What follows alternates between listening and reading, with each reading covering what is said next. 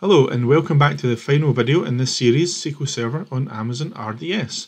So big congratulations if you've made it through to the 10th video. Today we're going to be talking about how to monitor your SQL RDS instance using CloudWatch. So CloudWatch is an internal tool within AWS, so that's their very own monitoring tool. You can also connect third-party tools to monitor your RDS SQL Server instance, but today we're only going to be focusing on CloudWatch. So you can access CloudWatch via the RDS console itself, or actually through a dedicated CloudWatch console, where you can bring metrics from lots of different services together. CloudWatch displays the key metrics for you and actually allows you to set alarms based on those thresholds. So if you, for example, want to be alerted if your database instance is busier than usual and you may want to set a CPU alarm, then we're going to show you how to do that today. You can also access logs via CloudWatch, and you can create custom dashboards. So let's go into the AWS console and get started. So here we are in the AWS console, and if we click on the database instances, then we can see that trusted old DemoDB is still up and running, and this is the last time that we're going to use it. So let's expand DemoDB and click on the monitoring tab. Then first of all, we can see that it's going to show us some metrics here. Now it's only showing 6, but there are more than that. So if you want to see more on the one page, then you can just change that, set that to the maximum there, and you can see everything all together. So if you want to see anything that has to do with CPU, you can just type CPU in there and you'll see the different metrics up there. Or if perhaps you wanted to see the total number of database connections. So take some time to familiarise yourself with what these metrics are and what you want to do with them. Some of them you'll just want to have a look at them every now and then, and some of them you want to have some actionable outputs based on what's happening. So let's go and look at the CloudWatch console itself. Let's go back to the home page of our AWS console, and it's here in my recently visited services. So in the CloudWatch console, that's where we can actually create some alarms. So let's have a go at creating an alarm. I'm going to click Create Alarm and then select Metric. Now what we want is RDS, and in here we want the one that says per database metrics. Okay, so although DemoDB is really the instance, the terminology they've used is per database metrics. So what I'd like to do here is create one based on the CPU utilization. If we put in CPU and hit that, we should find the DemoDB CPU utilization. And as you can see, over the last little while, it's been up and down a bit. I've been running some queries to warm up the instance, and it hit kind of about 70%. What we'd like to do is set up an alarm that will let us know if that hits above 60%. So let's see how we do that. Select the metric there. We're happy with these things so far. The period is 5 minutes, so you could set that, pretty low to like 10 seconds or longer. And you can also set how many periods have to be at the threshold value before the alarm will trigger. So I'm just going to say 1 minute so that we can definitely get something triggered through here. And I'm going to say more than 60%.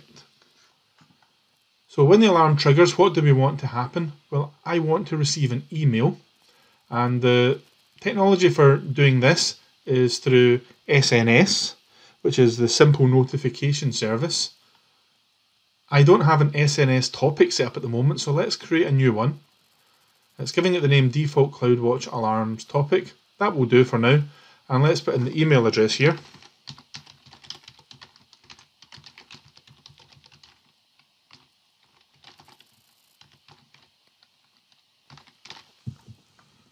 And create the topic.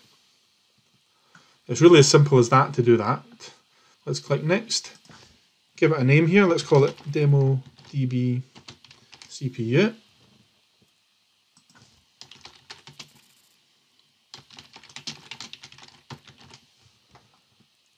And Next. So that's letting us know that over the last sort of period of time, this would have triggered, and that's understandable because I've been running some pretty heavy queries just to actually push up the CPU a bit. Let's go down and click Create Alarm. So the alarm is created, but there's one more step. You have to subscribe to the topic, and you do that via your email. Okay, so I have the email here from AWS Notifications, and it's saying to me to click Confirm Subscription if I want to subscribe to that topic, and I do. So let's click that, and that lets us know that we are subscribed. You can also click there to unsubscribe, and if we do get an alarm through, it will also have an unsubscribe option on it. So let's push up the CPU a bit. I'm going to run some queries here and get the CPU ramping up so that we will hopefully be able to trigger this alarm. So we're back here in the RDS part of the console. I've kicked off some pretty nasty queries, so hopefully pretty soon that should start spiking things up a bit. Let's click on the CPU utilization. So we're about 42 just now. I'm just going to give that a minute or two until the metrics catch up. Okay, so those queries are running away now, and as we can see, we're up to about 67% CPU, which is higher than the threshold, and also it was 65 a minute ago. We should have an email, so let's have a look. And the email is there, so let's click on that. It's going to let us know that we're receiving that because our alarm has moved into the alarm state. It was previously okay. We can see that as well in CloudWatch, so let's go to CloudWatch. And if we look on the left hand side, we can see that one of our alarms is in the alarm state. And we can actually just click on alarms and see them all. We only do have one. When that loads up, we can see it's in the alarm state. So let's go and stop the queries and hopefully get things back under control. The queries have all been killed. Whilst we're waiting on the CPU coming down a bit and the alarm clearing, let's talk about dashboards. Okay, so let's create a dashboard. We're going to call this one DemoDB-RDS. Then here we can add various tiles. So I want to, first of all, add the CPU metrics. So I'm going to RDS per database metrics. Let's put CPU in the search bar. And I'm going to add all of those ones. And create the widget. Let's do another one. This time let's do it for memory.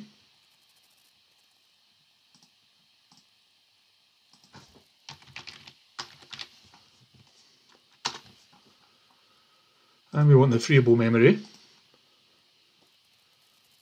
I'd also like to know how many connections I've got to the database. So I'm going to just add a number here.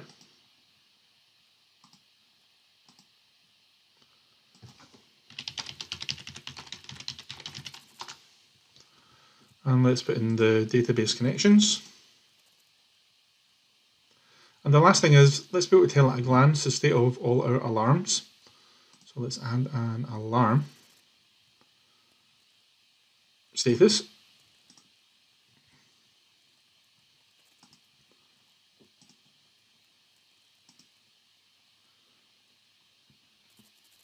So let's just drag these out a bit so that they fit nicely.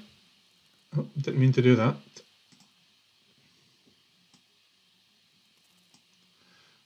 Let's click Save, and that's us created a dashboard. As we can see, the state of the alarm has gone back to OK, so we're quite acceptable now. We're back to about 28% CPU utilization. So that covers CloudWatch. I hope you found that useful, and I hope you found the whole course useful. I've certainly enjoyed creating the content for it. Hopefully there'll be more to follow soon. Thank you.